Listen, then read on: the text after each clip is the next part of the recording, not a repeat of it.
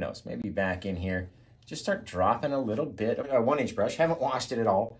We're gonna come back like this. I'm a lazy old painter. I love that about painting. It's so awesome. We can't have just light everywhere, so let's put a little shadowy blue back in there. Put the blue over here, just a little touch. The very tip top of your mountains. Come up here like this.